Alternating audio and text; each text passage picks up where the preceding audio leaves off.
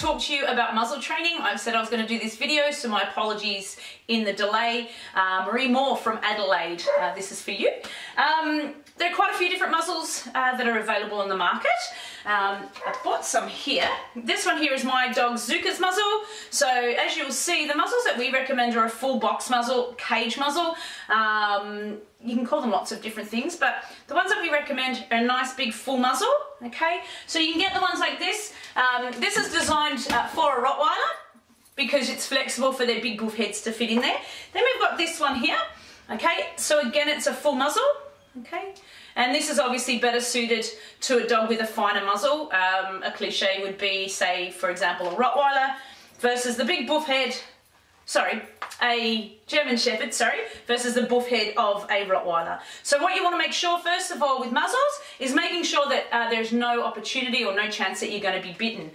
There are muzzles like this that are available on the market. Okay, a nylon or a fabric muzzle. As you can see, when the dog's muzzle goes through, there is still that opportunity that the dog can bite.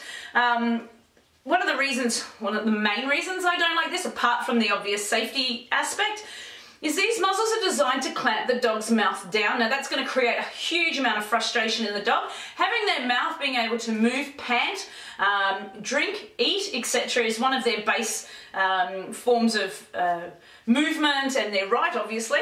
So if we're clamping their jaw shut in order for safety, you can imagine how that's going to exacerbate any frustration that the dog's experiencing at that time.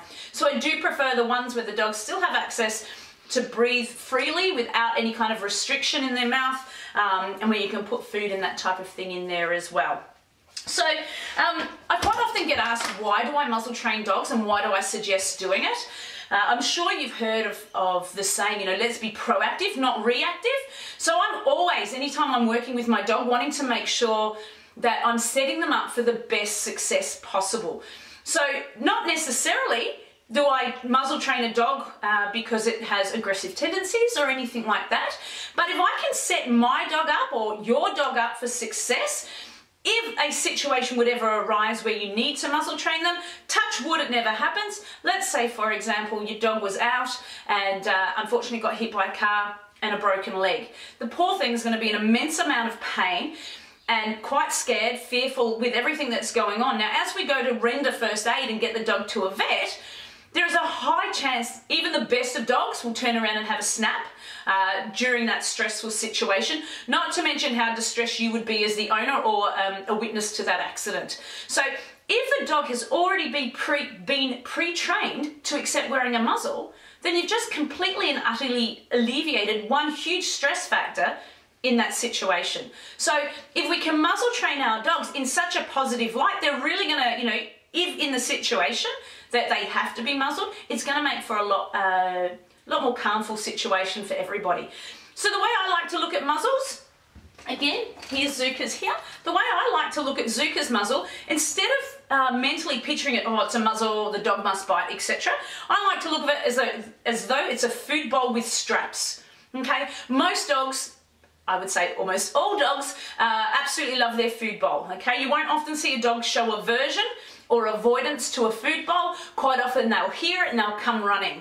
So that's exactly the type of mentality or conditioning that I want for my dogs when I muzzle train them. So in a moment I'll get Zooka and you'll see when he sees his muzzle, he just volunteers and puts his muzzle straight in there. And that's purely because when I started the training, I started to train it as though it was just a food bowl with straps. So I'll go through that and demonstrate that with you now.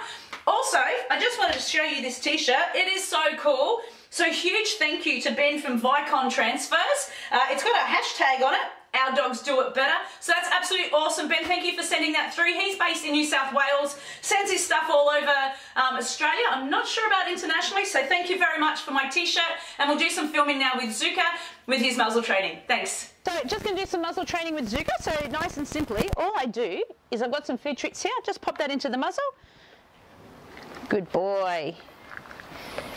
So as you can see, I'm not forcing it on him or anything like that. It's nice and relaxed. We're doing it in the home environment. Good boy. Well done, buddy.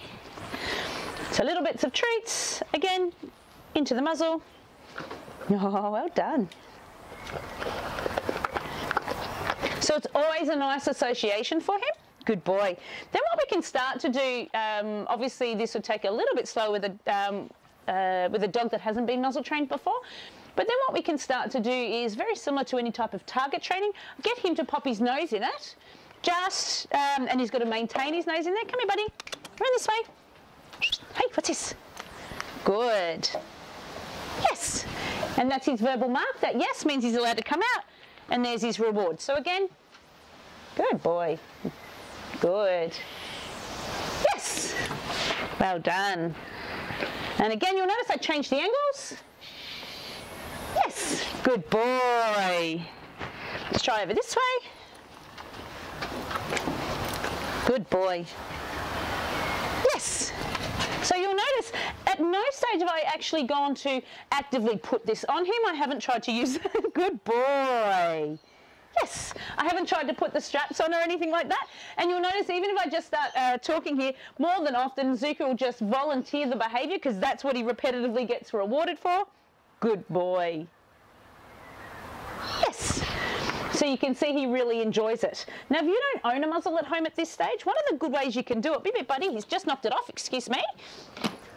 So this is just a standard garden pot. Okay, so you can use PVC piping, a yogurt container, anything like that. It's pretty much exactly the same. It's just getting their muzzle into something that goes around the circumference. So again, good boy. Yes. Hey. Yes. Good boy. So this is a great way that you can train it at home with just an average garden pot. Yes, good boy. You're very clever. I do love you. Oh, that was a chewy piece. Good boy. So as you can see, it's nice and cruisy. It's done at Zooka's pace. Well done. Oh, good boy.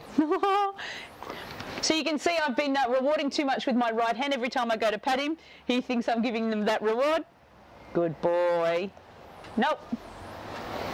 Good. Good boy. Yes.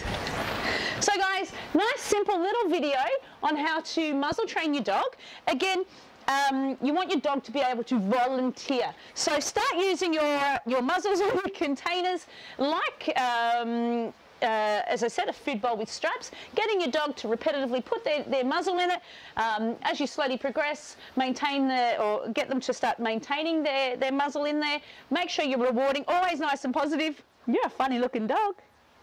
Yes. Good boy. And that's the association or the conditioning that you want your dog to have. So no matter what, good boy. Yes, well done, buddy.